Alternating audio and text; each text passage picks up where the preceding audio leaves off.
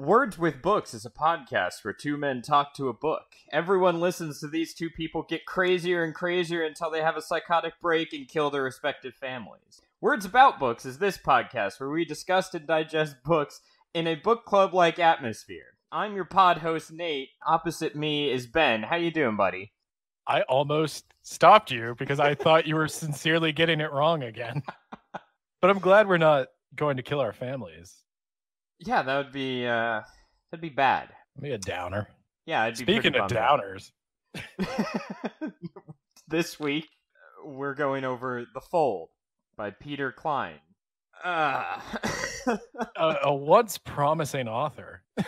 Yeah, we read 14, which was one of his other books, and that's why I actually picked this book. My friend got me into 14, and I read it, and I liked it. I got you into it. You seemed to like it. And then my friend read The Fold, and he recommended that I read that as well. And as we discuss the book more and more, I think less and less about it. Yeah, I really enjoyed 14. I won't give much away about 14, but it's kind of a comedy, mystery, sci-fi book of these people who live in this strange apartment building, and something is very weird and almost like supernatural about the apartment building, and they investigate it together. And it's one of those books that actually does more with its concept. It's not pure sci-fi, it's not pure character comedy, but the plot of the book kind of mirrors the characters' personal growth in a really charming way. And the characters come together and become a community of friends and neighbors. And it's really just a charming book. And it was genuinely funny. I got kind of a Scott Pilgrim vibe from it. That coming of age, but you're kind of a late bloomer, like you're already of age, but you should figure life out now. Right. He even admits that he hasn't figured it out yet. He doesn't know what he's doing with his life. He's working a job he hates and doesn't really have any prospects. Yeah, 14 really worked for me. And I would say, actually, I know these books are supposed to be kind of independent of one another, though set in the same universe. Do you remember what the universe is called? The Threshold. Yes. Yeah. Yes. So they're in the Threshold universe together. They are independent, but I would definitely recommend reading 14 first. Absolutely. And perhaps only. Yeah. The way I was going to put it was read 14 first, and if you really feel like you need more, you can read The Fold, but the best parts of The Fold were done better in 14. If you really liked the last 100 pages of 14, if that was your favorite part of the book, you might like The Fold. Spoiler alert, that is no one's favorite part of 14. Was not mine. I could see how it would be somebody's, like, maybe if I were a little bit younger, I'd have been more into that. Yeah, let's talk about The Fold. I'm gonna real quick talk about the author, but I know we're gonna have some things to say about him as the book goes on. First, I was shocked when I was looking him up. Peter Clines is 50 years old, and I'm not gonna lie, I was expecting a dude in like his late 30s. As all of his main characters are a dude in their late 30s. Apparently, he wanted to be a writer at a young age. He wanted to work for Marvel Comics, which makes a lot of sense when you read his work. He has a lot of cultural references. I was gonna say, what do you mean by that? What do you think a writer for Marvel Comics is like? Also, his first book was a superhero zombie apocalypse thing. That makes more sense now. Okay. He got his English degree in 1991. Went on to work as a props master in San Diego, and around 2006 he decided to go into writing full-time. He did a lot of Lovecraftian zombie short stories, which, again, 14, The Fold, makes a lot of sense. And his first work, like I said, was X-Heroes, which was released in 2008. And on the front page of his website, it proudly talks about Paradox Bound, the 5 X-series books, and this one, The Fold. So I don't know. I was guessing maybe The Fold had better reviews or was more financially successful than 14. But I definitely would have put 14 on there if I were him and, like, put The Fold somewhere else. Yeah, I wish we were reviewing or not reviewing. I guess I wish we were talking about 14. There's something else that probably fits in the about the author section that I want to talk about a little bit. Okay. In the afterword to this book, Peter Clines mentions that this was actually based on a short story that he'd written when he was in college for a creative writing class. And his professor apparently didn't like the short story very much. I think his exact words were, "It didn't go over with the instructor's literary, quote unquote, tastes. And while I didn't agree with him on a lot of his points, it left me feeling bad enough about the story that I just filed it away." So we've got the Threshold universe here. And I guess it's getting a little bit ahead of ourselves to talk about what really ties the Threshold universe together. But it seems like there were a lot of ideas he was playing with as a student that sort of got refined and moved around and placed into different stories. And a lot of that went on to become 14. And then after 14 was published, he rediscovered this short story and realized, oh, there's some similarities here. Maybe this could be like a side cool type book to 14. And the problem winds up being that so many of the things that I think were bouncing around in his head went into 14 that there wasn't much new left for the fold. That seems pretty accurate. When I was reading this, and again, I'm going a little bit towards final thoughts, but I might as well get it out of the way up front. I didn't particularly like the book. I was initially let down because I had such high hopes for it based on 14. I was actually, not that I don't respect your choices, but I was relieved to find out it was by Peter Clines, a guy who I knew I liked. You sometimes briefly said that you thought Heir to the Empire was a superior book. I enjoyed it more. I don't know if I'd go that far. Heir to the Empire didn't leave me feeling quite as gross in places. Yeah, that's a good word for it. I never got the vibe that Timothy Zahn might be kind of gross. We'll just leave it there. We'll go into that here. Yeah, we'll get to that when we get to that. But yeah, I kind of feel bad because when I look back at the books we read, my two favorite books were both the ones that you picked. What can I say? But no, I actually would have picked The Fold. Like, that is something I would have picked. I was like, oh, Peter Clines, that's the guy who wrote 14. I loved 14. And so I was really excited to read this. And I just remember thinking, like, man, 50 pages in, I was like, what a giant step backwards for an author. It just in every, like, it's just so much less mature in a bad way. Not in like a fun comedic, we're going on like a high school adventure kind of way. Like Bruce Campbell. Not like that.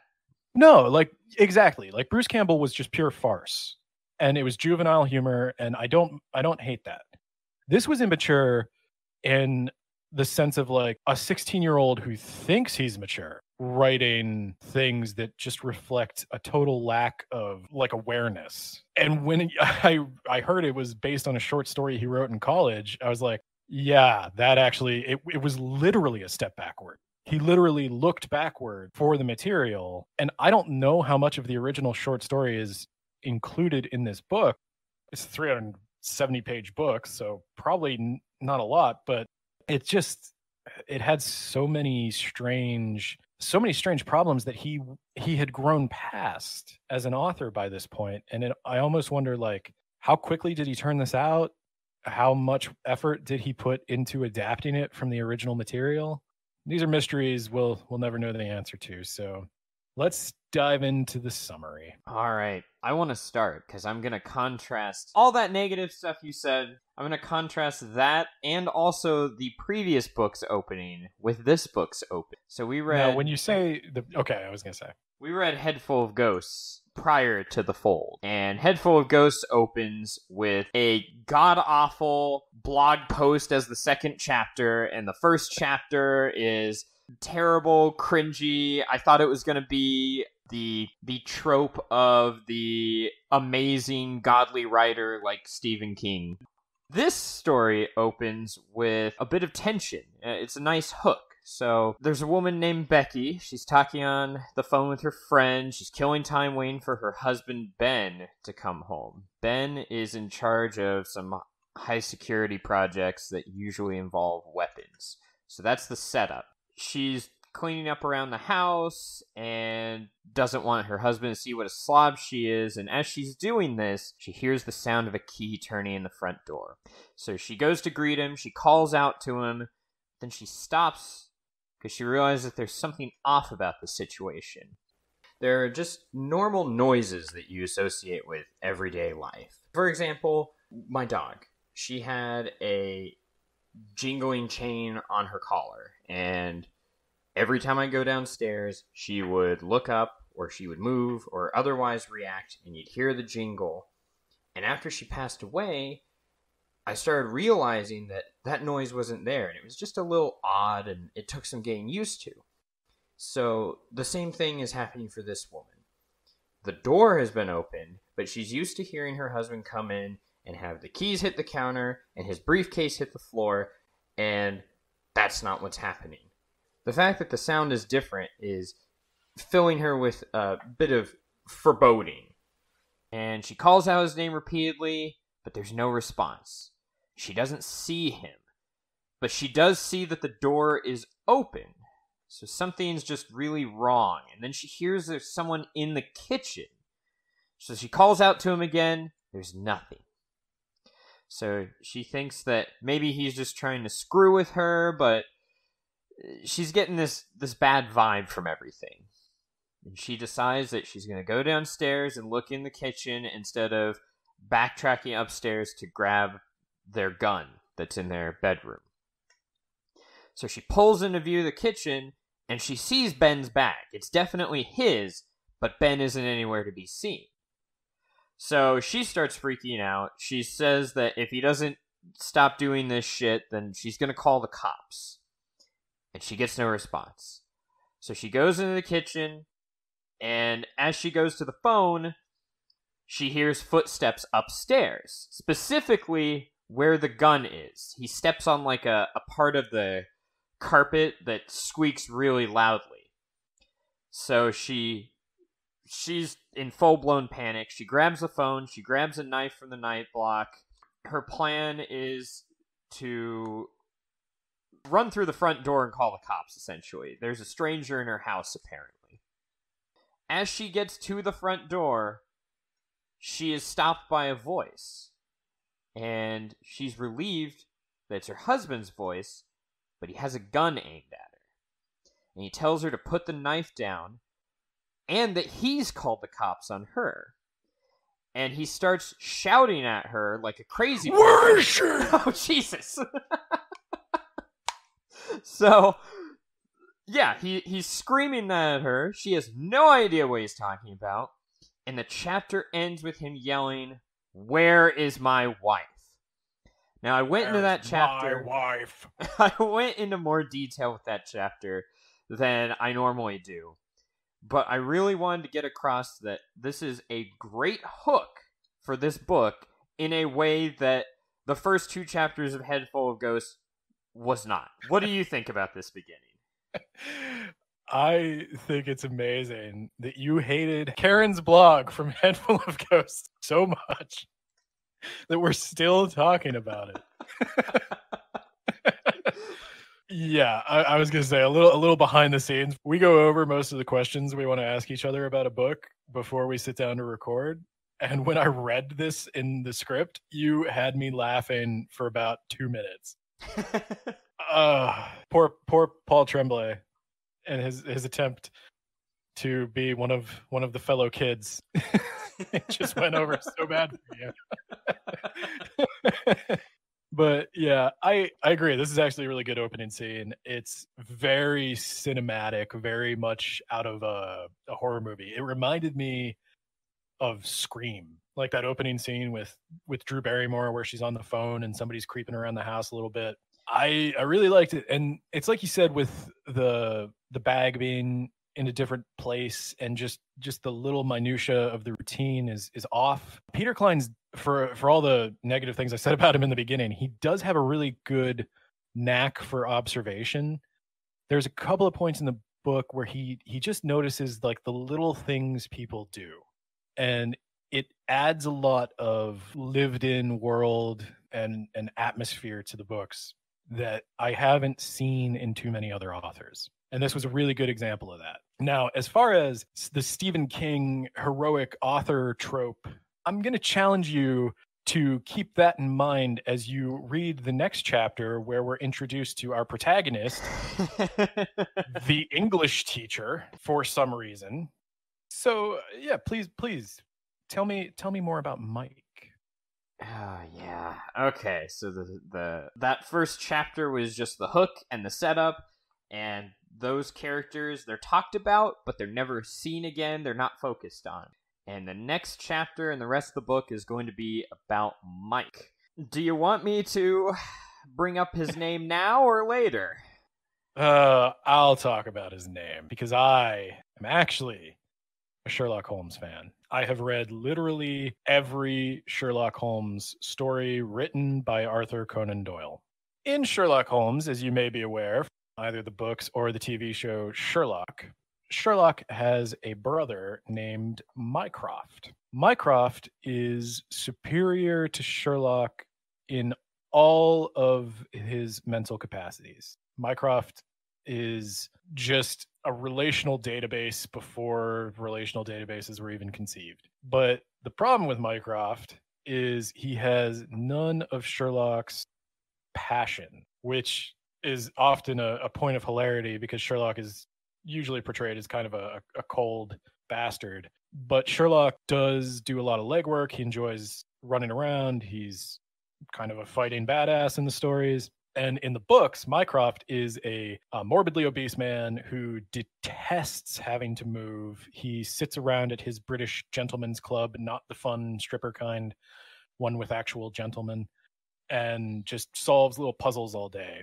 And occasionally he'll call in Sherlock if he needs somebody to go walk down the street or something. In the show, Mycroft is played by Mark Gatiss, and he's obviously a very thin man. So they kind of did something weird there, but they hint at it. Anyway, Mycroft is a man who doesn't fully utilize his mental gifts. And so our main character, whose actual name is Leland something, goes by the name Mike, short for Mycroft, because in the 10th grade, they had to read a series of Sherlock stories, the ones that introduced the character of Mycroft, and all the kids in the class were like, oh, you're like Mycroft, and we're just going to call you Mycroft from now on, which I forget exactly what I said to you when I read that sentence. I believe it was like maximum cringe or cringe too yes, far. I said it was a cringe too far because okay. So I'm going to explain the character of Mike a little bit. Mike is very smart. He's perhaps the smartest person to ever smart. And he has a perfect memory. He can exactly remember everything as it happens. And he also has just amazing mental powers of like spatial manipulation, and he can actually create like 3D labeled diagrams in his head. And because he has a photographic memory, he can look at a page of text, see all the text, and then look at another page of text, see all the text, and then he can process that later. So he could just quickly like scan books and then read them in his mind. And that's all neat, but it's described as ants. So he has ants in his brain that collect the images and bring them to his like consciousness, and they fight, and that's how he thinks. And there's black ants and red ants, and I love your description. and sometimes the black ants fight the red ants, but sometimes there's only black ants, and sometimes the ants need to be held back because the ants want more information, but it's not time for more information. So he's got to suppress the ants. And then in moments of like great need, he'll unleash the ants and they'll do stuff. And if it seems like I've been droning on about ants for the last several minutes, Well, buckle up, Oh my god. because that's 25% of the book. Yeah. I did the math. It's mentioned on 25% of the pages in the book. 25% of the pages in the 370-page book talk about ants in his brain Yeah. that carry images and data. I thought the first time that he mentioned it, I was like, oh, that's a neat way of visualizing it. And then he mentioned it again and again and again and again, and I was so goddamn sick of hearing about these ants. Like a tenth of the way through the book. It was interesting. What did you say about Superman? Well, just as a visual storytelling device, I'd use anime as an example. Imagine if, like, every time Goku went Super Saiyan, it was the full, like, 5-minute transformation he did the first time, where the hair flashes and the muscles bulge and the hair flashes and he screams and the eyes go white and he screams and the muscles bulge and Lightning strikes in the Yeah. background, and the it does sky's that dark. every time he has to go Super Saiyan for the rest of the show. It's a nice visual storytelling device, but it never stops. Like, there's a couple of issues I have with it. One is that it makes it seem like Mike is disconnected from his own mind. That there is Mike and there's the ants, and that the only thing that differentiates Mike from any of us is that he possesses the ants. If we had the ants, we would also be that smart. Like, his intense brain power doesn't seem to have any impact on his personality at all. And they kind of hint that it does when he talks about some of the pain that's associated with having perfect memory, that things are never allowed to fade, that every betrayal, every death, everything happened just a minute ago to him. It's all fresh all the time. But it affects him very superficially. He says, like, can you imagine that? And I was like, I don't know, Mike. I'm not convinced you can. You never act like anything bothers you. He also mentions that he can be addicted to information, and Mike's introduction to the point where Mike gets into the meat of the book. I'm telling you all this up front because the book takes forever to get there. The reason, like, we're not sure why Mike doesn't want to take on the job that he's about to be offered. We're not sure why Mike doesn't run NASA or why he's not living up to his potential. And he hints that, like, there's an addictive, obsessive component to his intelligence where it's tempting to just read everything and memorize and just take in all the information he possibly can. But he never deals with what the consequences of that would be. There's some vague reference, and this is why I say, like, how much work did he put into adapting his college short story? Because there's an interesting idea there that Absolutely, this guy could be driven mad by his own intelligence, but if you're ever looking for this book to deal with that, never happened. He never experiences anything other than reward and praise for using his intelligence. It never has any negative effect on him, and it's portrayed as though he needs to, like, stop being this Joe everyman and live up to his potential, and that's how he'll free himself, and that's how he'll be happy. So I'll drop talking about Mike for now. Please go on with the summary. But yeah, that's Mike. He's our protagonist. Everything in this book is from his perspective, bar like 3 chapters, and just oof. Go on. Oh my god. Okay. So, part 1. So Mike is our protagonist. Like we said, he's an English teacher. We learn that he's got a photographic memory, and he is the smartest one of the smartest people in the U.S., if not the world. He maxed out the IQ test. I forgot he maxed out the IQ test. Yep. Maxed it out. Got 100. He took an IQ test. He got 180 because that's what his IQ is. Stephen Hawking, fucking moron. Right, Mike, smartest man possibly alive, but he doesn't want to use his gifts for anything greater than high school education. His friend Reggie, he drops by. He works for DARPA, and he's offered Mike numerous jobs in the past, all of which have been turned down. Reggie tells him that this job will be different. Well, I was going to say real quickly, do you want to explain what DARPA is for our international listeners? No. I just want them to figure it out for themselves. DARPA is kind of the scientific research wing of the U.S. military. They invented the internet. I thought that was Al Gore. He helped. Okay, he was there. He was in the room at the time. Okay. Yeah. So I'm going to have you discuss this next part. So they go to a boardroom meeting in Washington, D.C. a week later. And all your favorite part of the book.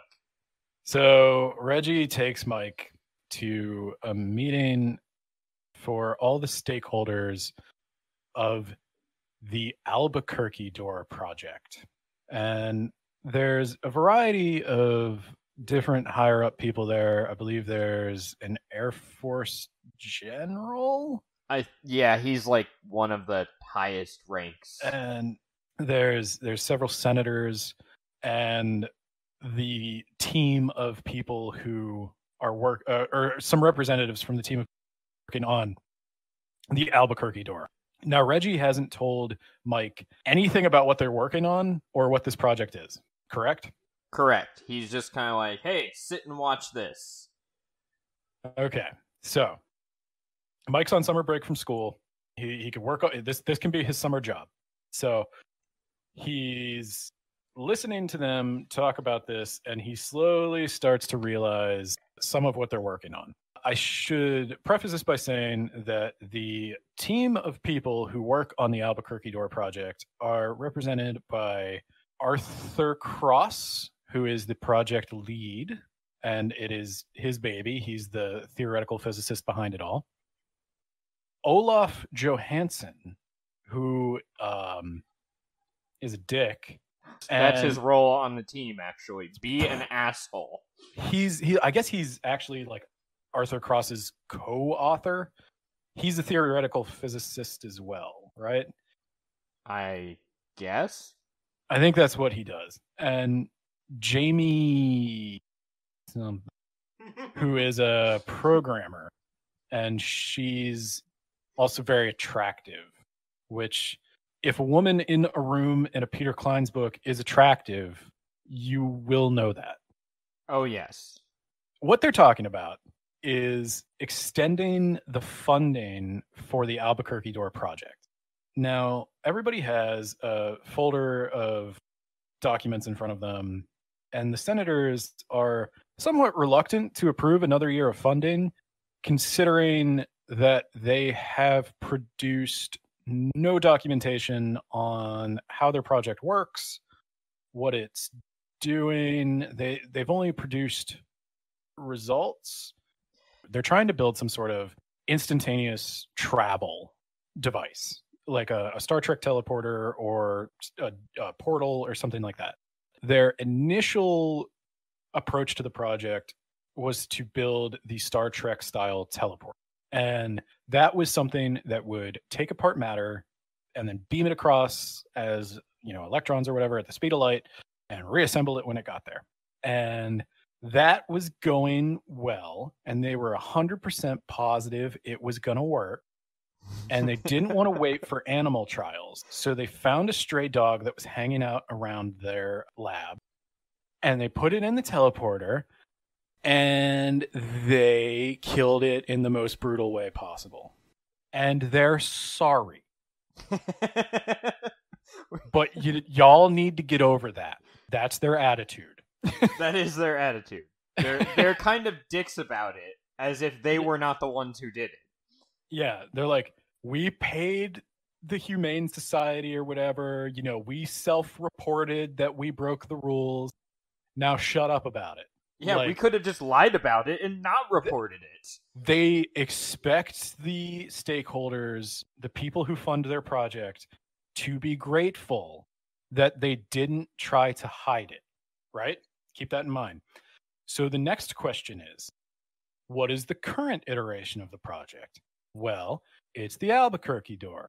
What this does is it folds space and time so that the point you're standing in and the point you want to travel to become right next to each other, and you hop over another dimension and into the place you wanted to travel to. It's like a little wormhole. It's almost a cliche at this point, where you say you fold the paper. Yeah, what's the fastest way from this point to this point? You can draw this line, or you can fold the paper. Whoa! It's the concept from Event Horizon, concept from Interstellar. It's a wormhole. We all have some vague idea what that is. So they've built a wormhole, and the people are like, okay, how do you do that? They're like, we're not going to tell you. Now, keep in mind, this is the same people who literally this previous sentence were saying you should be grateful that I didn't try to hide it from you. Okay, how does this one work? I'm hiding it from you. They expect several $100 million of funding, but they have a contract with DARPA that they do not need to reveal any of the inner workings of the project. They do not need to disclose materials or schematics or theories or equations, any deliverable to DARPA until it is time to announce the breakthrough, because they want to ensure that they get full credit for this. And the stakeholders remind the scientists that this is some of the highest levels of federal government and the military and intelligence community. And they say, exactly, you can't even keep your own secrets. Like, they're very antagonistic towards the senator. To the point, they're antagonistic to the people who hold their fate in their hands. Yes.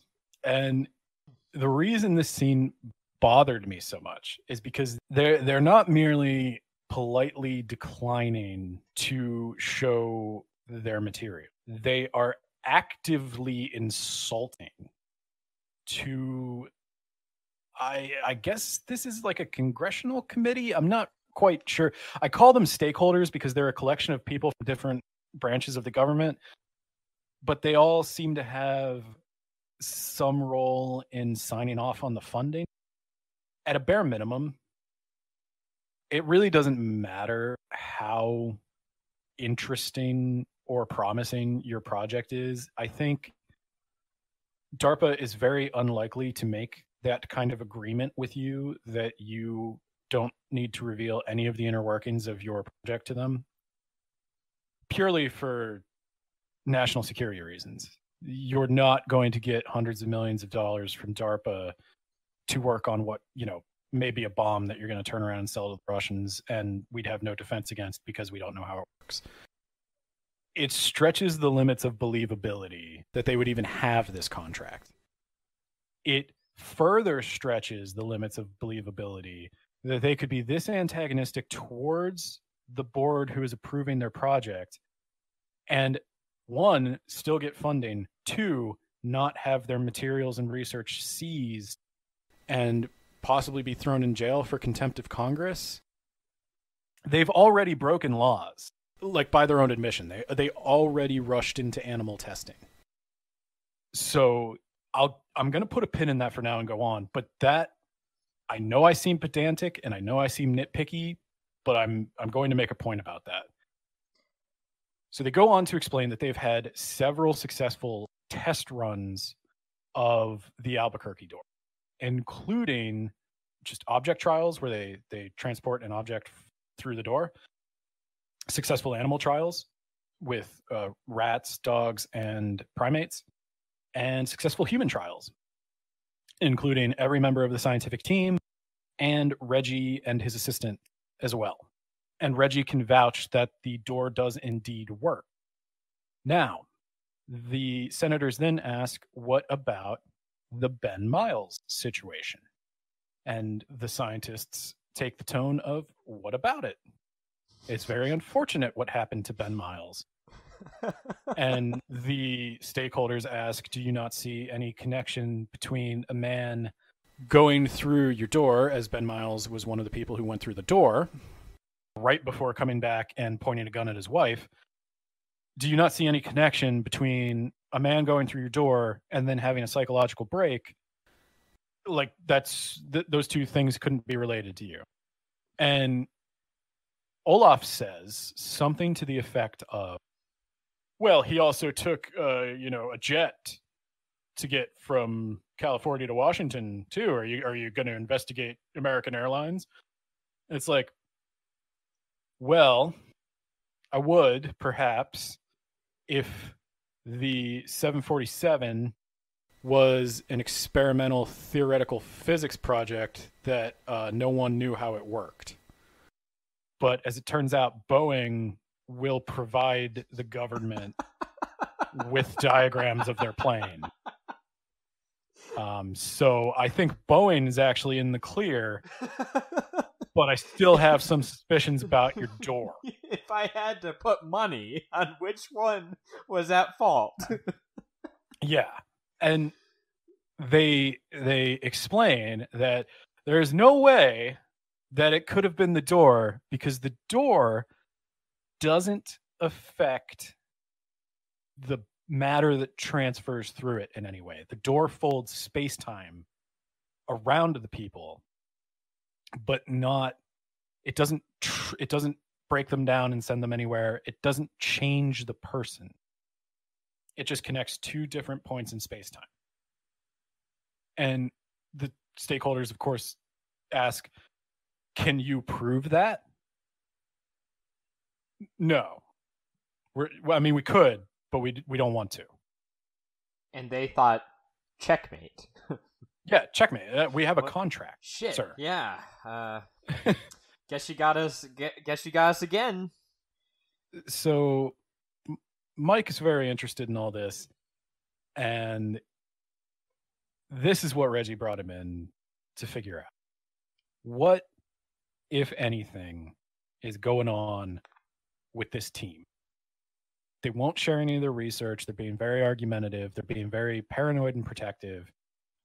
But they do produce results. Reggie has been through the door. He didn't experience any negative side effects, but he wants to know if they're hiding something, if the door is safe, what's going on. And Mike is intrigued enough that he's going to take this job, and he's going to go live with this team for a while and figure out to the best of his ability what's going on. And he chose Mike for this because Mike's brain will allow him to glean from his interactions with these people. Ants. He's got these ants in his brain. He's got these ants in his brain that will allow him to take in all the information. So I want to go back a couple of steps now that we've explained that Mike is going, and talk about the problems I actually have with this. Yeah, I was going to say, you're really underselling this. You eviscerated this chapter in text messages to me. I just wanted to get through it. So this is where the book starts to go off the rails for me. 3 chapters in, if you're keeping 3 chapters count. in. So this is a mystery. I don't like mystery books in general, except for the greats. Like, I obviously like the Sherlock Holmes stories. I like Agatha Christie. I'm shocked to hear that, actually. I figured you would be enthralled by mystery books. I don't usually like them because a lot of them either... It takes a really talented person to write a mystery well, because you need to be able to sort of... It either needs to be a fun enough ride that you don't care that it's not possible for the reader to solve it, or it has to be possible for the reader to solve it, but difficult enough that they probably won't. Or if they do, it's so rewarding that they don't care that they've spoiled it for themselves. I like mystery when it's well done. And the foundation of this mystery is already bad.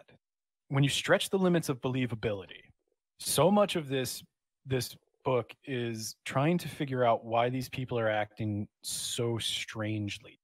But the rules of our world don't seem to apply to this world. I cannot believe that in my world, a member of DARPA experiences a serious psychological break after going through an experimental machine. And those people get to go, the people responsible for building that machine get to go in, demand secrecy, demand that no one accuse them of anything, and demand more money. And no one's research materials are seized, no one is arrested, and nothing is investigated except by one guy whose only credentials are he's an English teacher. And yeah, he's a genius. That's great. I don't care, and neither would anyone on that board. You don't think they would say, "Oh, you maxed out the IQ test"? No, because I think they'd realize you can't do that. That's not how IQ tests work. That's not at all how that works. No. Yeah. So my problems with the scene, like, one, it's frustrating because the scientists establish themselves as being so utterly unlikable that they never shake that through the rest of the book. Oh yeah, I was gonna say that's not going anywhere. They will just keep being worse and worse. Their sense of entitlement is palpable. I've got a feeling it's supposed to play as suspicious and defensive, but it is so overplayed. It's overplayed to the point where it's not, I don't believe these are real people. I don't believe this is really happening. And it's a problem that becomes compounded in the rest of the book. My initial suspicions were well-founded because you can't solve this mystery, even though I did. I was going to say, you guessed what was going on about 3 chapters in. But, well, I guessed what was going on with the door 3 chapters in.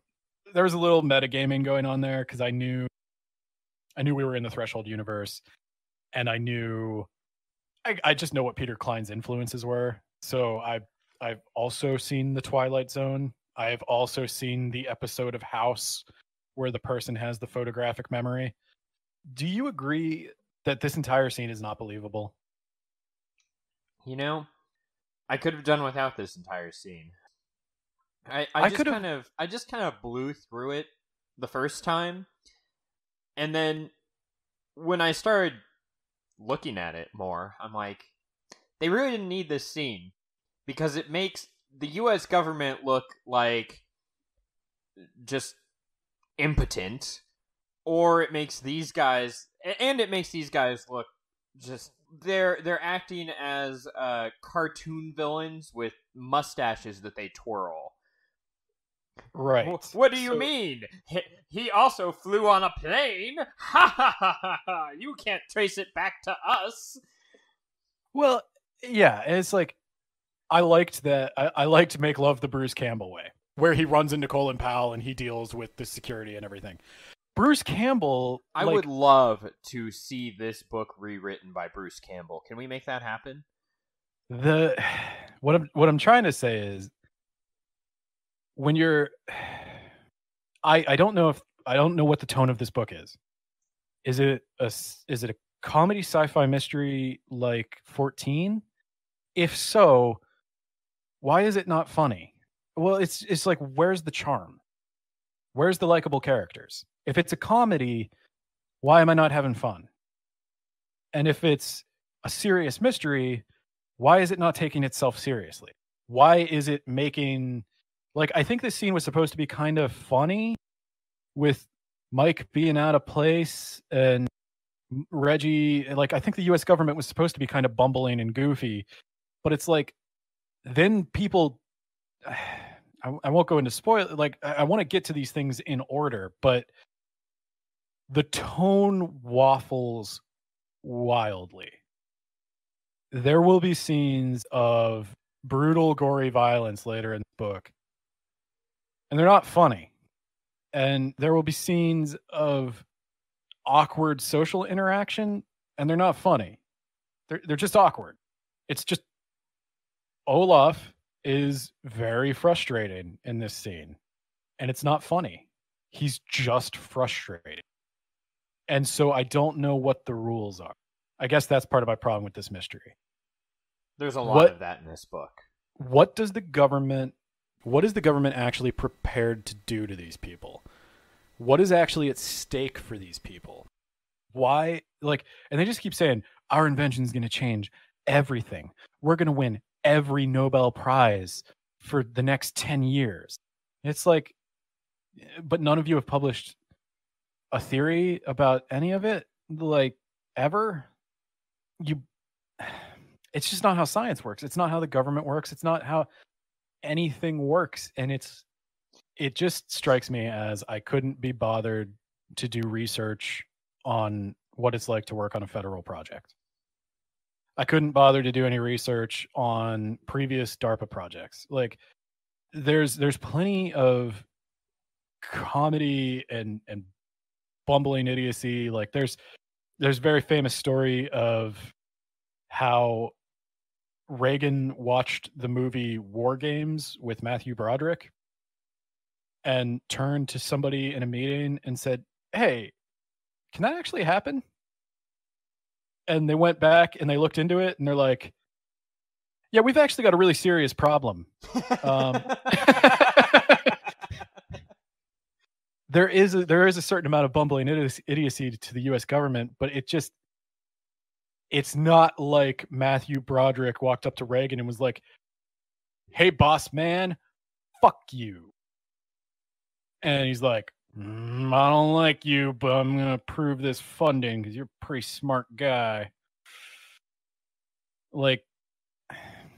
I guarantee if you tell any high-ranking, high-ranking military official, you don't need to know what I'm working on.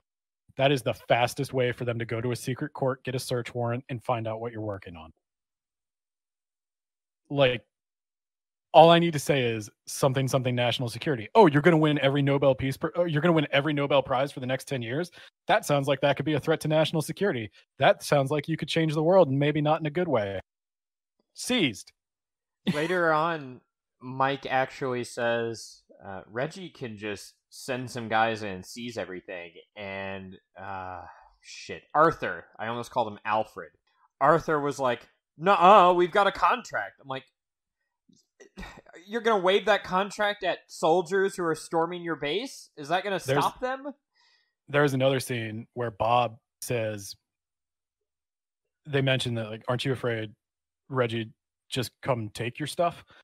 And Bob's like, well, he'd have to, unless they're actually going to send in the army, people with guns, then that's not going to happen. And I was like, okay, number one, you're describing police. Number two, that actually happens in the book. Number two, you work for the army. Unless you said you're at an army guns. Base. You're at an army base guarded by soldiers. For fuck's sake. I'll leave it back to you. Is there anything else in the court scene you want? No. We spent a nice chunk of time on that. Oh, I told you we weren't going to get So after the court scene, Reggie and Mike talk one-on-one. And Reggie, bro to bro. Yeah, bro to bro. They do have really good chemistry. They should have... I'm telling you, the way they speak to each other, they're flirting. Yeah. Oh, you big jerk. They say that. They say that. You're a jerk, right? They definitely could have ended up with one another. It would have been a lot better than what we got. Yeah, it would have made a lot more sense. So they talk to each other, bro to bro, and Reggie tells him that the reason he's sending Mike in is that there's something weird going on over there, other than the fact that all three of these people are assholes openly to the U.S. government. They say that people are taking more sick days and that their interactions are really off, and Reggie can't really describe what he means, but he says, like, the analogy is when you're in a rush and you put on a t-shirt, but it's on backwards, even if there's not a tag on the t-shirt, you can just feel that it's wrong somehow. And that's what it's like being out there. And he thinks that the employees can also feel that there's something off. Any other thoughts on that? Was all part one. Yeah. Well, and it'll go a little smoother after this because we've laid the groundwork for some of the main problems, I think. I think so too. All right. Mike arrives at the facility. There are 7 people here. And aside from Jamie the programmer, Arthur the team lead, and Olaf the asshole, I could not tell you what any of them did. There's Sasha and Neil. Sasha's trait is that she says, fuck me, all the time whenever she gets upset. Can I pause you? Sure. I always like to, before we record, I like to go out and sort of get the consensus of how people felt about a book. And a bunch of people said that exact thing about Sasha. That's her personality. Fuck me. You are not exaggerating. I would say it's 60% of her dialogue. Yeah, it's crazy. That's it. Maybe Sasha she's always wearing a Star Trek shirt. I don't know if these are real Star Trek shirts that actually exist, but she's always wearing a comedic Star Trek shirt. So, okay, that's her personality. Star Trek and fuck me. And then there's Neil, who is either an introvert or has no personality. I don't know what you're talking about. Neil is married. That's important. That's a thing. Yes. Sasha is also gay, I believe. Maybe? I think she is. You might be right. Because they mentioned her hitting on Anne. Yeah, I was about to say, then there's the secretary, Anne, whose name I had to look up, who has no relevance to the story, and I honestly thought she might be a surprise, like, love interest, because she has a little scene with Mike, but it goes nowhere, and she drops out of the story for another, 100 pages before she shows back up to do nothing. She's the only one who doesn't greet Mike by spitting in his face. Yeah, that's true, because she's not part of the group. She's an outsider that was hired, and yes, she's the only one that doesn't call him an asshole. And then there's Bob, friendliest toward Mike, who has the most portal walking experience, and also an uncomfortable scene where he once again hits on Anne repeatedly, even though she's told him to fuck off several times. Bob's a bit weird, but apparently he's the prankster, he's the jokester, even though he doesn't do any of that ever that we see. Am I missing anything with these well-defined and diverse cast of fun characters? No, I agree 100%. I actually have notes that have almost to the exact words you used, descriptions of the characters. I would add, I do know what they do. I do know what their roles on the project are. Well, I just read that Neil was an engineer, so I think Sasha is also an engineer. Neil and Sasha are engineers. They are responsible for building the mechanisms of the doorway.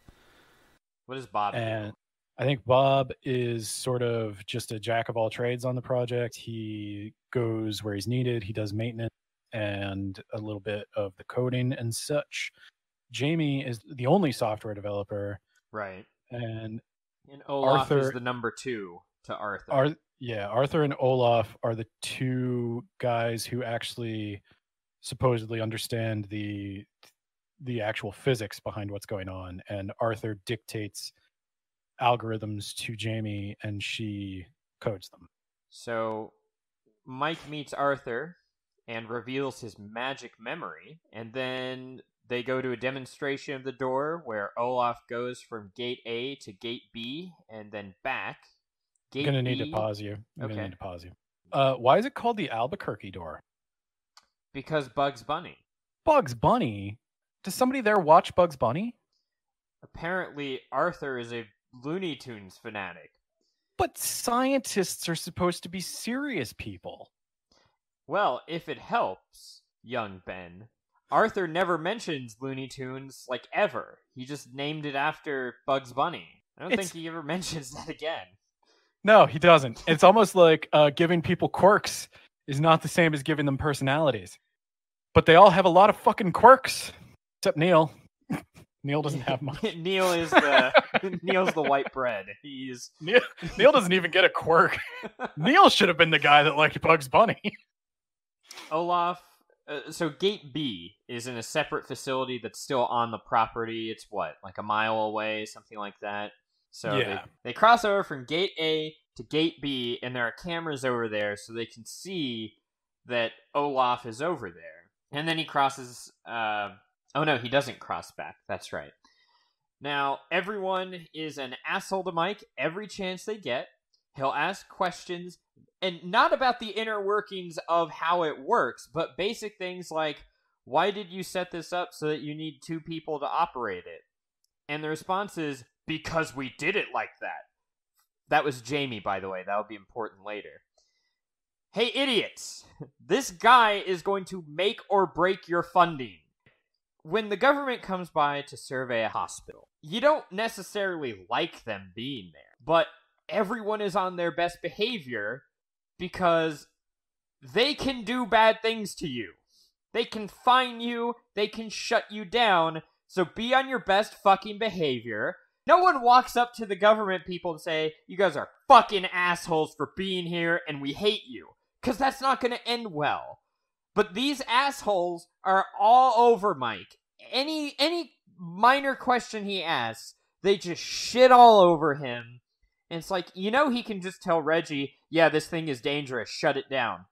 And you're all out of jobs, and all your work is seized. Who the heck? You got more I hate fired up about that than I did. I'm like, who talks like that to someone who has that kind of power over their future? Yeah, again, it's supposed to be suspicious, but it's just too much. It's too much. And it's annoying to read because in real life, it just wouldn't happen. There's so many things you as a reader find yourself wanting to say that just never get said. Again, I can only think it's just a lack of research. I've worked on projects for various clients, we'll say. And this just isn't how these arrangements work. So I get they have a very non-traditional contract with DARPA. We'll say their research was special enough to warrant a special agreement with DARPA. I don't think it is. Even seeing what they've done here, I don't think they would get the contract they supposedly have. But let's concede that point. What they're doing could be considered a very serious national security threat. At the very least, they're folding space, right? Right. So, I'm a layperson. I don't know much about space-time, but I know I live there, and I don't necessarily think it's harmless that you're folding it. Like, I know that I live there. Yes, that is true. I would there's just a million ways. How many people got freaked out about the Large Hadron Collider? Yeah. Exactly. Well, and it's because they say, like, we're making mini black holes. And the mini black holes evaporate very quickly.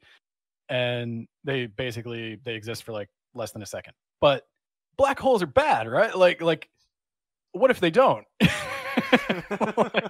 like, at the very least, now, granted, I'm not going to understand the science you tell me to explain why they're going to evaporate, but I would have an independent third party who does understand such things, who has maybe not an independent third party, but a third party who has my interests, look at your data and say, yeah, this is safe, before I'm like, okay.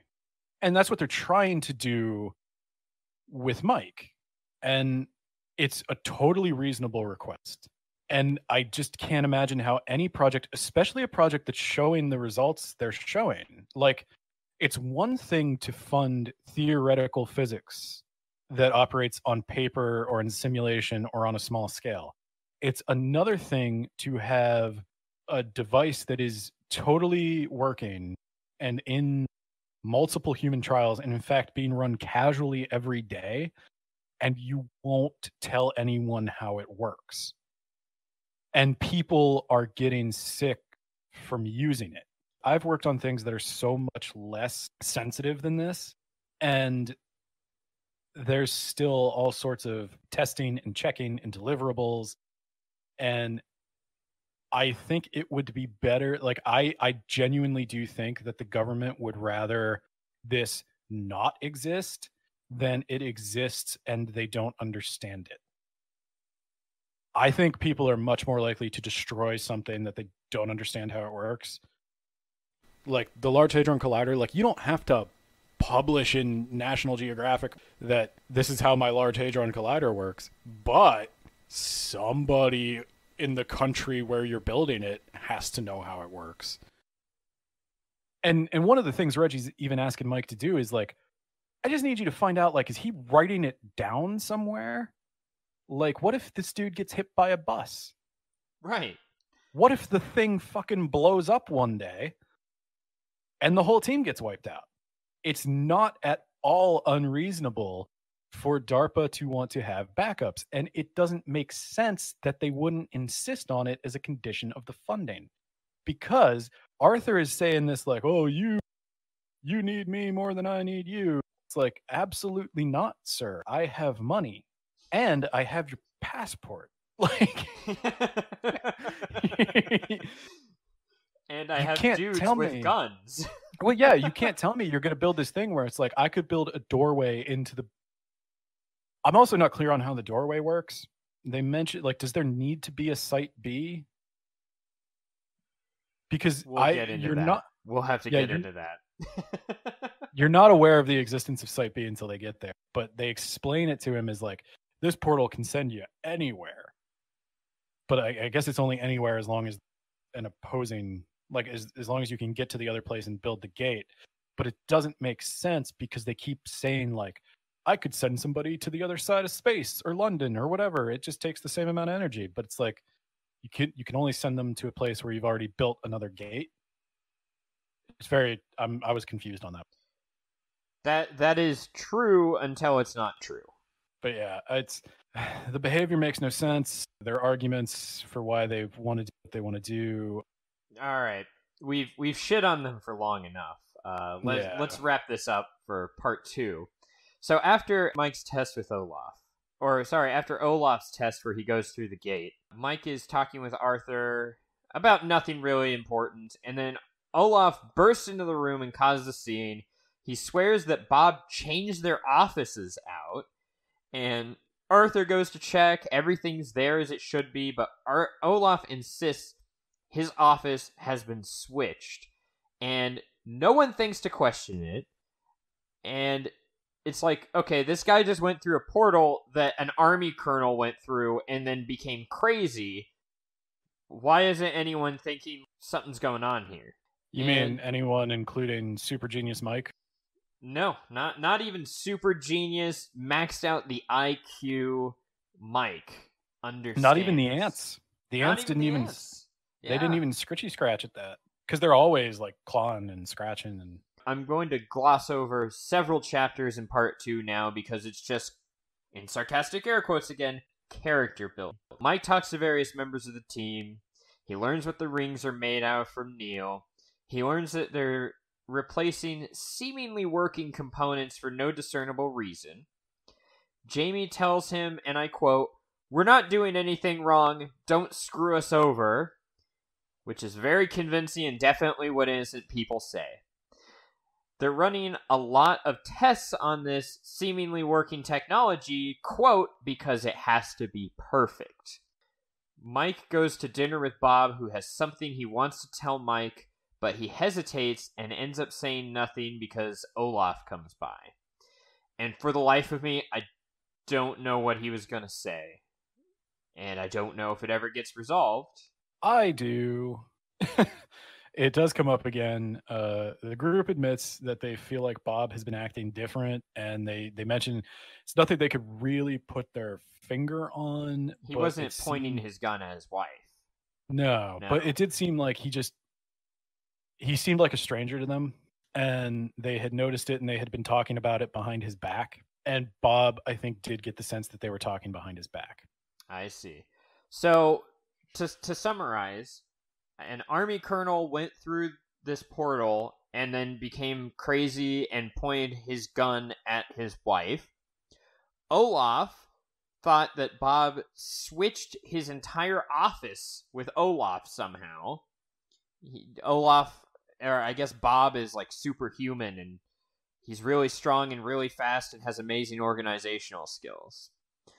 And Bob is like a stranger to everyone, and no one thinks, I wonder if this has anything to do with this gateway through another dimension. But they'd probably just, chalk that up to maybe Bob was on an airplane recently and he lost his mind. So that's what I just described. What we went through was a whole section of the book. Well, two sections. Two, yeah. Yeah, the second section is a lot of character interaction, but it doesn't flesh out the characters much. You don't get anything from them. It's just Mike introducing himself to all these cardboard cutouts with faces on them. I do want to say a couple of things that got glossed over. Some things that are important are the living situation. Everybody lives in a series of like double wide trailers that are parked just off to the side of Site A, and Mike is with the exception of Arthur, who goes home. With the exception of Arthur, who lives in his house with his wife 45 minutes away. Mike is given one of those trailers, and he's going to be staying there. Mike has been given detailed dossiers of all of the team members, and he's been given a variety of different materials that he can read, the background of the project. So he goes in pretty much knowing the answers to a lot of questions. The team is very defensive around him. They definitely don't want to talk to him. They don't want him there. They say in no uncertain terms that they don't want him there. They're very just petulant and whiny. Yeah, with well, him. Tough shit. He is there, and you're not going to get funding if he doesn't give a good report, so suck up to him. Make him a really nice party or whatever when he first shows up, and just do your best to skirt around the more sensitive topics and give him what he needs to give you a good report. Everybody accuses it. So there's only two people that are even remotely nice to him, and that is Anne and Bob. Arthur seems to reach an understanding with him that Arthur is going to work with him to a point to assuage Reggie's fears about the project, but he's not going to reveal how the project works. And Mike seems to be okay with that. He says, I just need to see enough to know that this is indeed safe and works, and you're not trying to scam Reggie. And that's the thing that just boggles my mind, is like, they can't understand how their behavior looks like they're the ones trying to scam the government. How you've given the government nothing, but you've taken hundreds of millions of dollars. And they accuse Mike of trying to steal their research, which again, I am unclear as to the terms of their contract, because does DARPA not own this? Yes, DARPA owns your research. They are paying you money for this project and its research. But like when it goes live, the stipulation is that they get the credit for the theory. Woohoo. But yeah, but like they're not going to be allowed to, like, you can't publish just how to make an atom bomb, you know? Like a lot of people get credit for the theory of that. I mean, their thing is still going to be deeply secret. I just want to reiterate, it's not pedantic to have problems with knowing what the stakes are and what the rules are. Their behavior doesn't make sense, and granted, it's not supposed to make sense. supposed to be suspicious and weird, but I don't know which parts are suspicious and weird because the whole situation is. Maybe I'm being too critical. Do you think that's what do you think Peter Clines was trying to set up? Like, do you think he's trying to set up who do I trust, Reggie or the team? No. I don't think he was trying to set that up. I think he was trying to set up that there's this team of recluses who have something weird going on in their facility, and you gotta figure out what it is. But yeah, no one comes off as on the surface they're on the level, and then they have hidden secrets beneath that. They all come off as weird, almost not even human, because again, all the people I know who have oversight, they aren't assholes to the people who are overseeing them directly to their face. So, let me ask you this question. I think he just didn't do a good job setting up what he wanted to set up. Well, let me ask you this. Do you think perhaps they're all being affected the way Ben Miles was affected? And maybe that's why they're unrealistic assholes, because they've all been driven insane by the door? Well, have they all flown on airlines recently, is what I need to know first. Well, at least 3 of them have. Ooh, oh shit. Okay. 'Cause they got to Washington. Well, Well, Neil doesn't seem like he's acting weird, because he's not doing or saying anything at all. And Sasha, she likes Star Trek, and she seems to still like Star Trek. And Anne seems to be pretty friendly. So the 3 who flew on that plane might have been affected by that plane. I don't know what Bob's excuse is. I don't know if I can find a common denominator between all 5 of those people. The 3 in DC, Ben Miles, and Bob. I guess they all went through that door, but... They did, and we didn't mention that. They all went through the door. Let's mention how they reassure him that it's working by proving to him that the door has been used hundreds of times. Yes, they've all been through the door, and Bob has gone through more than anyone else, and coincidentally, Bob is also being suspected by his peers of being a little off right now. So what do you think? Do you think deep down these people suspect that the door doesn't work? Or do you think they're 100% genuine? I think that they think that the door works, and they are in such deep denial. Because later on in the book, they will say things, and I will go, how did you not catch that? And their response was, well, the lighting was a little different, I think. It could have been this. It could have been that. It's like, or it could have been this interdimensional door that you built. I'm just saying. I think that they think it works because they are willing to deny all other possibilities that it does not work, or that it does not work how they think it works. Do you think we're supposed to like them?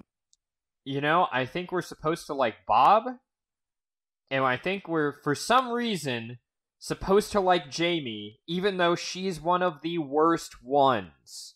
I don't know if we're supposed to like Mike, though. That's a big problem. He's the main character, and I don't know if we're supposed to feel anything about him. I know in 14, we were supposed to like and relate to Nate. I liked Nate. He was the charming everyman. Mike seems like a computer or something. I was going to mention that too. We would say, according to our initial breakdown, that this finishes like the first act. I think it's fair at this point to ask this question. Okay. What does Mike want? What is Mike's motivation? Why did he take this job, do you think? He took this job because Reggie volunteered him for it and said, if you don't take it, I'm fucked, so you have to take it now. And Mike was like, well, I guess I have summer break to just do whatever. Mike does not seem to have the agency that an active protagonist has. He's really passive, and he just kind of goes along with it. And the only reason he's investigating this door is because that's his job. He doesn't seem like he really wants to get to the bottom of this the way Nate does in 14, Mike just it's his money. He gets paid for this. His love interest Reggie, or his should have been love interest Reggie, wants him to do this. So do you think Mike was happy as a teacher? You know, it sounds like he was happy as a teacher because he didn't want to leave that job. Or as happy as he thinks he could be. He never seems like he was wanting for anything else but to teach high school English. See, I think I was getting, and this is going back to comparing and contrasting Mike and Nate from 14. I think both of them are people who want more, but for whatever reason, they've just been afraid to like go for it. And I think that's what we're supposed to get. From Mike. The only evidence I have of that from Mike is in the final chapter of the book where he accepts a job offer. And he says, Mycroft wouldn't do that. That is the only time I thought that he wanted something more out of his life than what he had. There is definitely, I mean, it's stated outright that he's transforming from Mycroft into Sherlock. Someone does call him Sherlock at some point in the book. Part 7 is called Sherlock.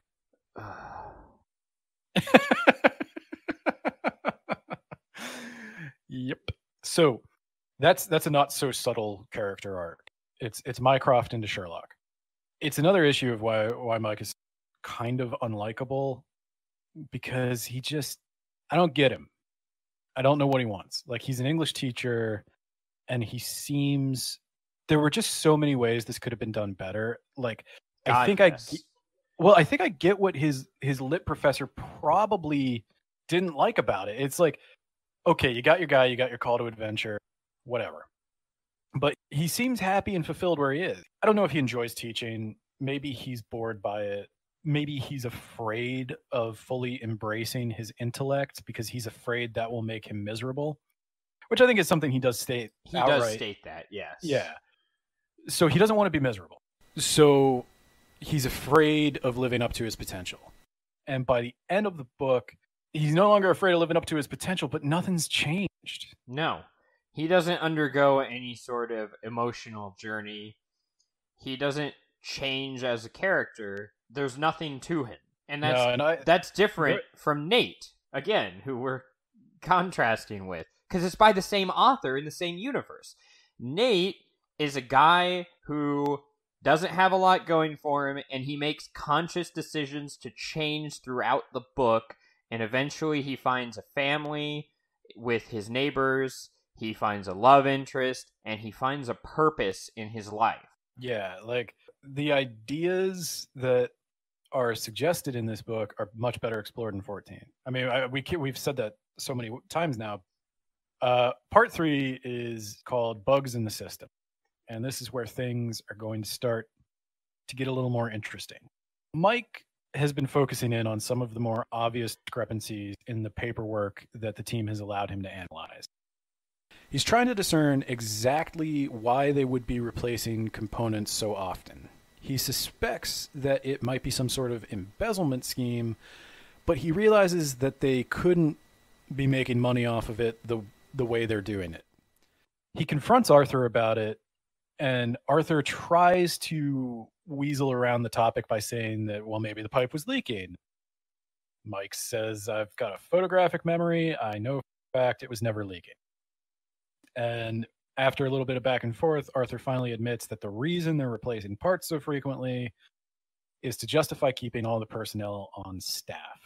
Now that the doorways are built and they're pretty easy to maintain, they don't really have a need for their engineers and, the people doing the active maintenance. So Arthur is afraid that if they were to be out of a job, that they may be tempted to break their non-disclosure agreements. And Mike's a little surprised that he doesn't trust his team. And he asks Arthur, do you think they'd really do that? And Arthur says, 2 years ago, I would have said no, but now he kind of trails off that, like, maybe he just feels like he doesn't know them anymore. Mike also identifies some strange discrepancies in the experiment log. There are several logs where an experiment is scheduled and supposedly performed, but the doorway never opened and nothing is recorded in the notes. And it was Jamie who signed off on those experiments. So he confronts Jamie about that, and she tells him that the doorway was set on an automatic timer. And she actually brings the paper over to his trailer at night, and she says, this is my code. I wrote a timer in C++, and that it's supposed to automatically power up the door and power it down, but for some reason, even though the timer code worked perfectly, the doorway would not open. So they temporarily shelved those experiments and moved on to other work. Well, hold on. The reason Jamie brought it over is because Mike thought maybe the code was wrong, and she got pissed at him and basically threw the notes in his face, said, try to find an error, you asshole, and don't call me after work again. And Bob takes this as a good sign because she's going easy on him. Yeah, and I was gonna avoid talking about it, but I might as well. So Mike teaches himself C++. He's so smart. He's just so smart. And he checks her timer program, and he finds out she's right. That program should have worked. And I just so much time is spent talking about, if I'm being pedantic about the problems I have with the way people interact, please count the pages that are dedicated to the pseudoscience. There is at least 10 pages in one chapter describing components that I don't care about and are never mentioned again. And this timer program being written in C++, like, okay, yes, that's a language. I'm happy you know the name of it. It's not hard to follow code. Like, if anyone knows algebra, it's not that hard to follow computer code. And it's especially not hard to write a timer. You could definitely follow the code for a timer. Pretty sure you would just import a library, say like timer.start, it whatever. But it's fine. It's all fine. So yeah, Mike's talking to Reggie, and he confirms that the program should have worked. So I think that listeners now realize I do something in healthcare, you do something in computers. Do they? I don't know. Is that the first time I ever mentioned computer? Yes. I love whenever people talk about computer code as a way to prove intelligence, because it's like, I don't know. I have learned so many languages by being told, "Hey Ben, we're doing it in this today." Like this one's going to be written in C++ and QML. Go learn QML. And you just do it. Like it's not rocket science. Like I always get a kick out of, Mike mentions, he's like, "Oh, it's just syntax and grammar. It's just like learning another language." I mean, superficially, I suppose, yes. It's not hard. That's my main point. It's anyone can code. More a question of how good are you at controlling your attention span. Regardless, the next day they are going to do another crosswalk, and of course it's going to be Bob who's doing the crosswalk, and Mike will be allowed to be on the floor for this one. Which is weird because they hate Mike so much, but they allowed him. Arthur seems to be warming up to him. Yeah, I think part of that is not immediately going, "You're embezzling." Yes, he's well, and that's Mike trying to point out, like, I'm really not here just to find a reason to bust you. For God's sake, like, just one more time. You're here to find a reason to bust us. It's like, no, you're doing a bang up job of defunding yourselves. Like, when you walk into funding meetings with stakeholders and you tell them to fuck off, that's a good way to get defunded. You don't need my help. I'm done. I'm not talking about it anymore. Bob insists they do a physics test before they complete the crosswalk. And so he and Mike start tossing a baseball back and forth through the door. And it's so much fun. And Bob says, "Now you're thinking with portals." And I laughed. He is pretty funny. When was this That's published? Years after Portal, I think. that's It's 20, hello, 2012, maybe. hello, fellow kids. That's a video game reference for you. Little topical humor. So somebody says something, and Mike looks up for a second, and that's when he sees everybody's jaw fucking drop, and people start to like scream, and he turns back around. Bob is standing there, skin completely discolored, his hair and teeth falling out, his clothes are in tatters, soaked with blood. He's got some sort of hole right under his rib cage that blood is just pouring out of, and he collapses. The rest of the team tries to stable him, but he wangs his head. Mike tries to stabilize him by calling for a blanket, and I was like, what the fuck is that gonna do? We need to keep him warm. Never mind the fact that he's bleeding everywhere. Yeah, there's a lot of... He does that again at the end. It's like...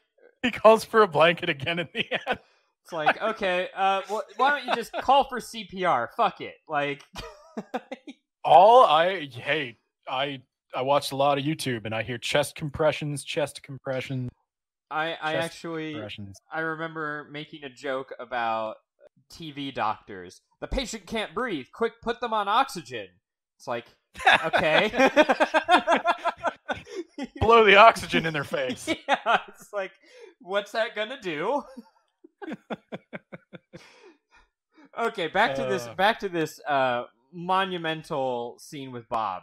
I actually did like this a lot. So yes, this was cool. Like, it was actually very, very creepy.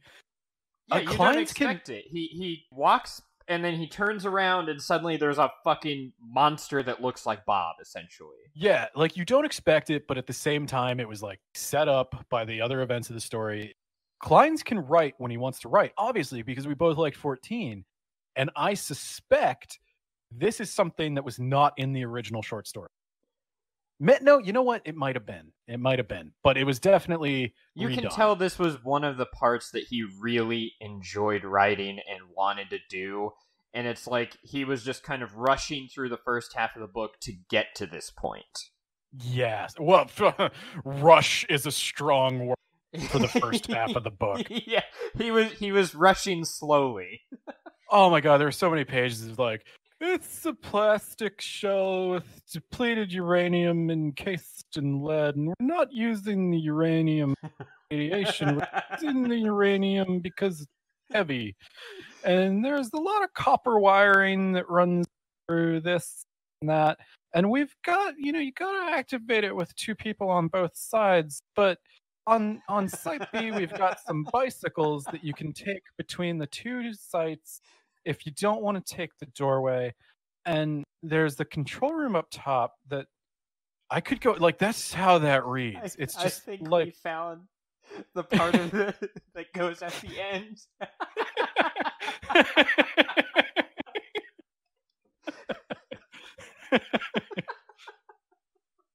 I'm glad I can make you happy.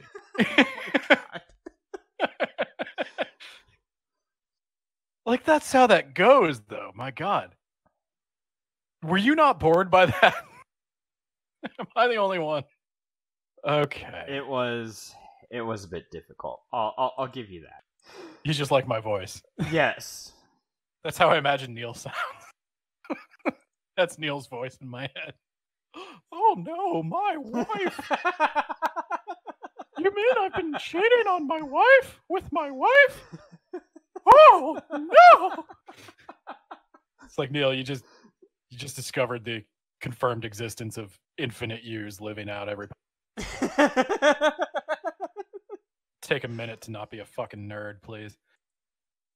An autopsy reveals that Bob's injuries did not occur instantaneously, that he had developed a variety of cancers, with radiation exposure seeming the most likely cause. And the cancers would have taken a period of months to develop. He also had a wound in his side. I think they said that he had all of the cancer. Yes, he had Every cancer of like every major system. but they said that pancreatic cancer was causing his skin discoloration. Okay, medical expert. Is that accurate? Can you get all the cancer? Well, supposedly he asked an expert in his afterword about what would happen if you were exposed to that much radiation, and that's what they said, I guess. Do you agree? I have no fucking clue. I assume you would die from one form of cancer before you start developing all of the cancer. Yeah, I mean, or radiation sickness, or, I mean, there are other ways to die of radiation than just you got cancer from it. I guess he did talk to somebody, so he did some research. Bob dies, and obviously, the more Mike finds out in the autopsy, the more Mike finds out that this damage just cannot be explained by simply walking through the portal. It's like Bob had been gone for a year. And they also examine a few things Bob said before he died. Oh, I love this. He warned them that now he was missing a few teeth and literally bleeding to death. So he may have slurred his speech slightly, but I think he might have warned them that mobsters monsutas. No, I think yes. He was warning us that the monsutas are coming, and that, as we all know, is a Japanese sugar candy, and they diabetes is very bad in his future. That's why his pancreas is so ruined. The candy is radioactive, and so yeah, that must be what it was. It was monsters, but genius boy. He says something like, you have to stop them, and then he says mobsters. So where he came from, the mob was running everything, and he was in the Japanese candy mines mining candy for the mobsters, and he escaped through the portal. Yes. It's the only logical explanation. Mike, we need to remind you, Mike maxed out the IQ test. And his aunts constantly carry him related memories of similar things to what he's seeing and hearing. I think they did eventually figure out monsters. He ends the call to Reggie, because he has to explain to Reggie, hey, top man in the field here. Yeah, we lost one. He went through the portal. He went through the portal, and he came out an aged, radiated mess. So when's my ticket home? Yeah, that's what Mike says. When's my ticket home? He didn't get on a plane before or after that happened, so I think the airlines are in the clear. Yes. So Mike assumes Reggie will be. Mike assumes checkmate. We're done here. Yes, it's dangerous. Not safe. Not safe. We just killed a guy. So. Oh, you forgot to mention the baseball that Bob had in his hand was nowhere to be found.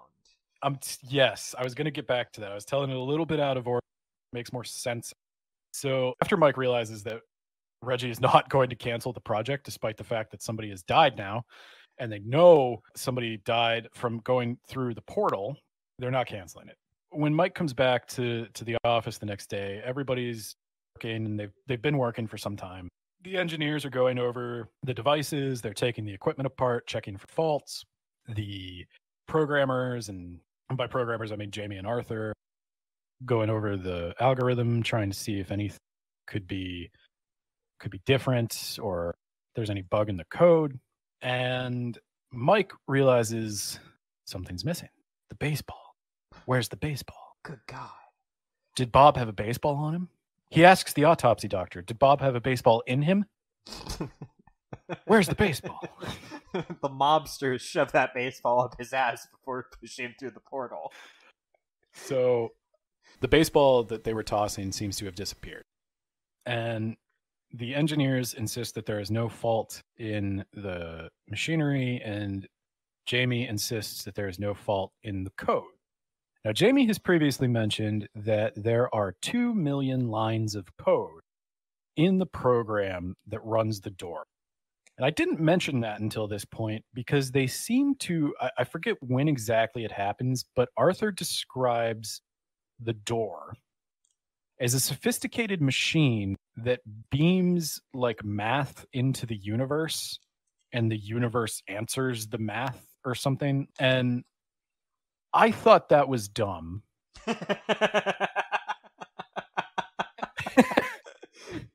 Yeah, I think his line was, "We tell the universe, I don't care what you think. I'm taking my foot here and I'm putting it there."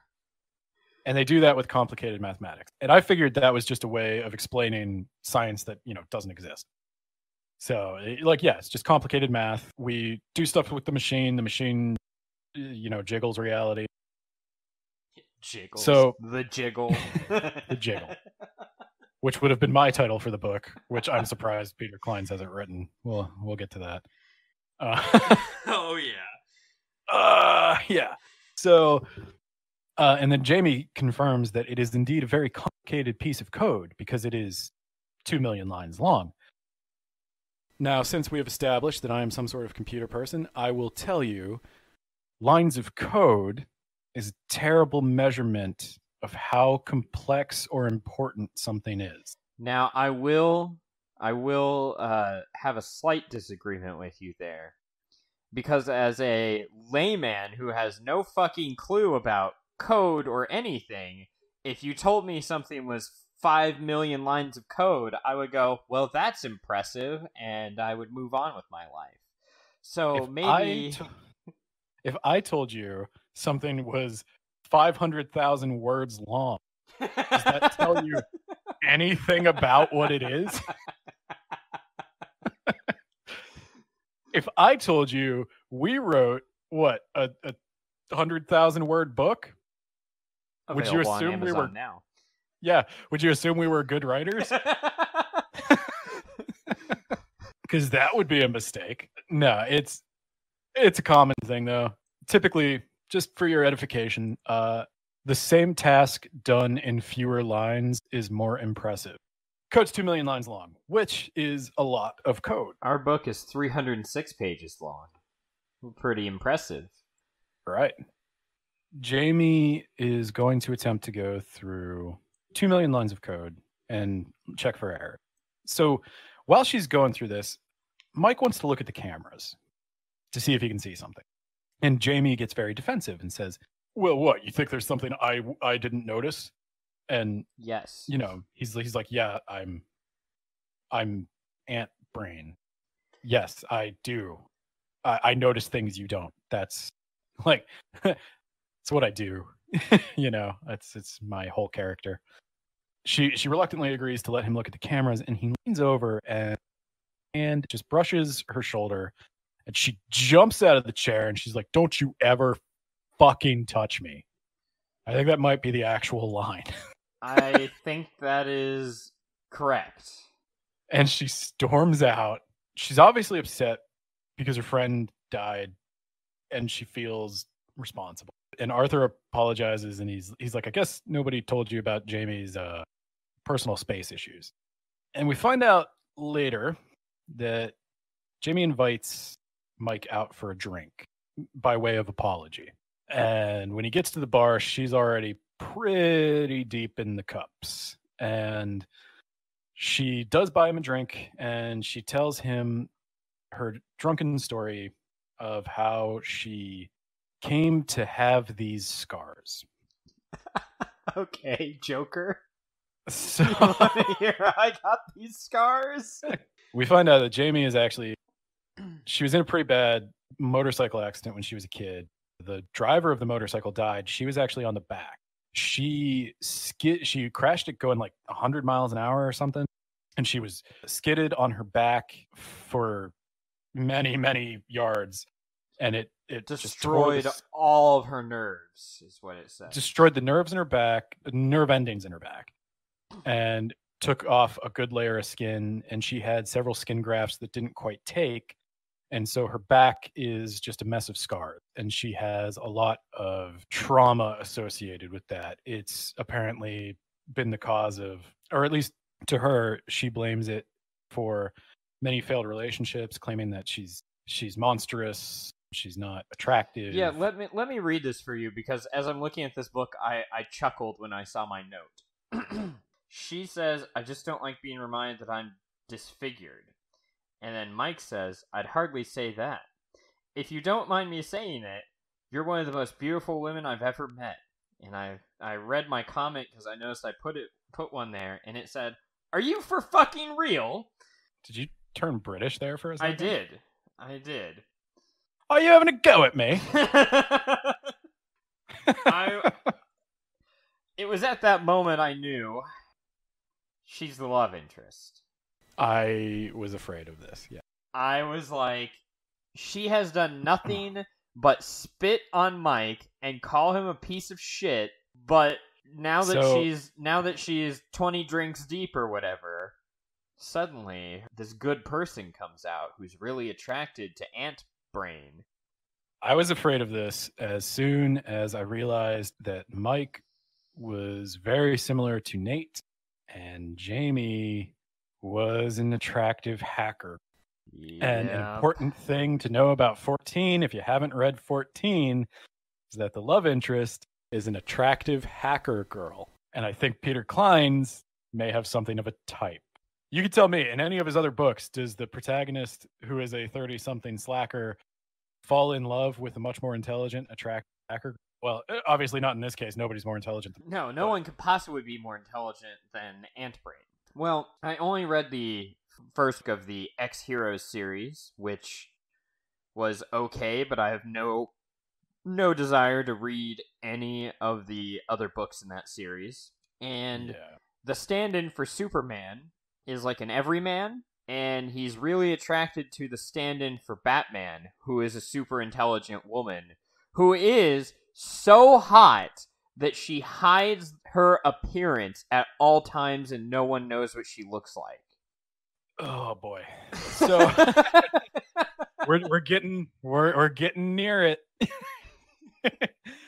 They have a makeup session, and of course, good old Mike, never worry about him hitting on a grieving woman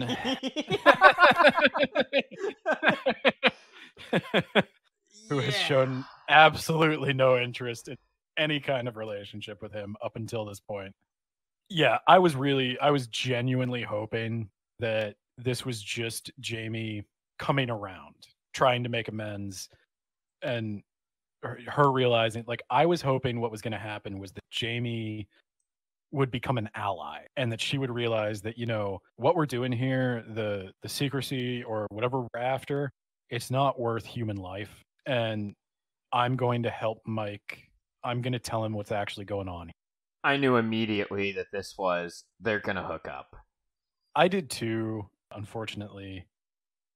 Peter Clines has an interesting habit of describing women by level of attractiveness, hair color, and race.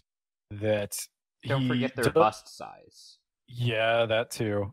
He does sometimes do it with men. So I couldn't really put my finger on anything that I thought was overtly like sexist or misogynist, but there is an uncomfortable pattern that starts to develop, and we are going to talk about it. The next day, they're in the lab again, and Mike walks in just in time to see that they're getting ready for another crosswalk, and Mike goes into full panic. He's like, you guys cannot be serious. Somebody literally died yesterday. Of all the cancer in a puncture wound. Yeah, like you cannot seriously be considering that. And they insist, and I'm dead serious, they insist it was a fluke. This is what I mean about that denial. They're like, no, it's got to work. That was a one-time thing. It's like, and there was a thing where Reggie pointed out, he did the math, and it's something like 2% of all the crosswalks have ended in somebody being dead or maimed psychologically. Is that an acceptable failure rate? No, he said, imagine that's the equivalent of like 30 jumbo jets falling out of the air every day. Yeah. Like to go back to fucking air travel as an allegory. No, it's not an acceptable rate. Like, if you have like a 2% casualty rate,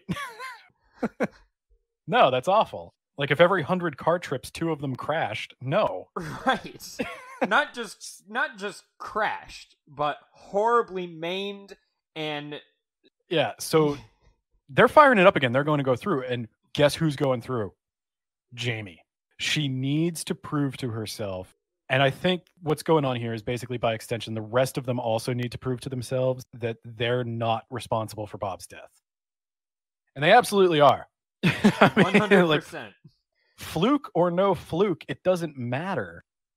You are responsible. I'm shocked no one said, he knew the risks. Move on. So, Jamie walks through, despite Mike's many attempts to stop the walk. And she appears to be okay. In fact, she appears happy. To be more than okay. She's very happy and bubbly, and they all chalk it up to her being relieved that the Albuquerque door still works. But I think when we come back in part 2, we're going to find out that there might be something a little more going on with Jamie's improved mood. And libido. On Words About Books, we're going to talk about Peter Clines' problematic love interests. Yeah. That's a good way of putting it. Can I give you one small preview? Oh, yeah. Of Peter Clines' many problems? Yeah, give him something to come back for. Yeah. So, let me see where this is. So, this is how Peter Clines, from the perspective of her male teacher, describes an underage girl. He was left with an image of a mousy, flat-chested girl with wire-rimmed glasses. And I have that sentence highlighted. And that note reads, that's a weird thing for a teacher to say. Yeah, just a bit. I don't think I'd want my daughter's high school English teacher referring to her as flat-chested. No, I would never want that. No, that's weird. So yeah, when we come back, we'll talk about Jamie, the love interest. Oh yes. If you thought that boardroom was bad, stay tuned. Oh God, did you read the afterword? I did, but I didn't highlight any of it. Oh, I highlighted a part of it. Finally, many thanks as always to my lovely lady, Colleen. He my ladied her. That's a tip of the fedora from Peter Clines. All right, well, that'll be next time. So if you haven't read The Fold yet, and well, just go read 14 instead. Don't read The Fold. Go read 14. 14. If you read The Fold, you're probably keeping up with our podcast. Yeah. Sorry. This is another bizarre thing though, like my theory that book ratings are fucked because it's such a time commitment that nobody reads a book they don't like. Like this book has 4 stars on Goodreads. Yeah, I saw that. I was like, you gotta be fucking kidding me. But it's that thing where it's like nobody who didn't like the book finished it to go to Goodreads. Like, yeah. And do you want to plug the next book after we're done with The Fold so they can get a jump start on that? So next time on Words About Books, we will be covering chapters 26 through 52 of The Fold by Peter Clines. And in advance notice for next month, we'll be reading a graphic novel. Boop, boop, boop, boop, boop, boop. Hey everyone, this is Nate.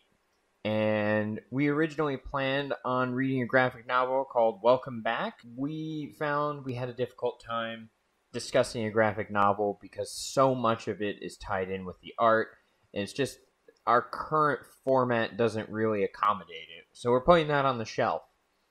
As for what we're going to read next, Ben and I had a selection process. I gave him a list of books, and he had to pick one of those books. And this podcast is already going pretty long, so I'm going to release it as a standalone. So look forward to that. Probably be out before The Fold Part 2. Probably be out next week. Thanks for listening.